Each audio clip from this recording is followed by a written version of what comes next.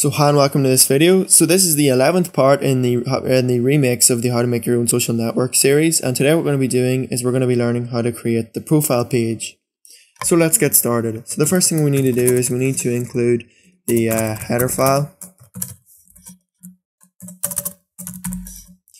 So let's say inc/header.inc.php.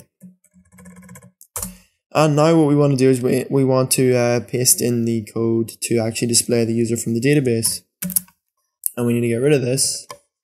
We'll actually just, we're going to open a new PHP block, so you have to put a PHP tag up here. And we need to close it off down here. So what this says is if it's set getU, which means, for example, if I go down here, in the browser, if we go to profile.php, $u, and we go to equals Francis, whatever's after this equals is what gets passed into the get variable with if it says getU. So that means anything after the u equals gets stored in the getU variable, and that's what we're storing in the variable username. So then what we're saying is if the username, we're actually just tagging the type of the username to make sure that it's like valid, so that it's only like alphanumerics. So that way it can't be things like, for example, hashtags or commas or, oops, that's not a comma, commas or things like that, because those aren't valid things in the URL. Then what we want to do is we want to check if the user exists. So we're selecting the username and the first name from users, where username equals username. So that's just basically pretty self-explanatory.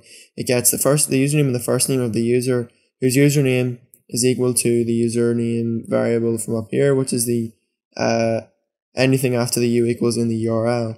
Then we're checking if the num rows equals 1. So if there actually is a user whose username is equal to whatever the username variable up here is equal to, we want to get their information, like their username and their first name. And if there isn't one, we want to echo that user does not exist. So what we're going to do here is we're going to paste in this here, and it says profile page for username and first name, username or first name. So this is just the basic information we're going to display about the user at the moment on their profile, but it's specific to every user, so every user's information should be different. So let's refresh the page. It says profile name for and first name, and as you can see, since there's no u equals variable, they're just blank. But if I set u equals, if I put in a question mark u, and I say equals Francis, okay, we have a problem, and I think the problem is,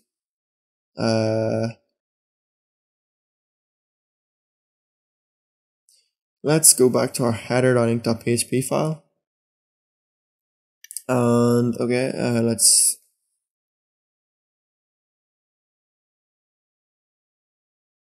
Well, the reason it's not working is because I copied this code from the previous videos, because this is a remix, so I just need to use the full PHP tags this time instead of the short PHP tags. So let's try again. It says first name Francis, profile page for Francis. And now if I put in a user who doesn't exist, so let's say howCode, it says user does not exist.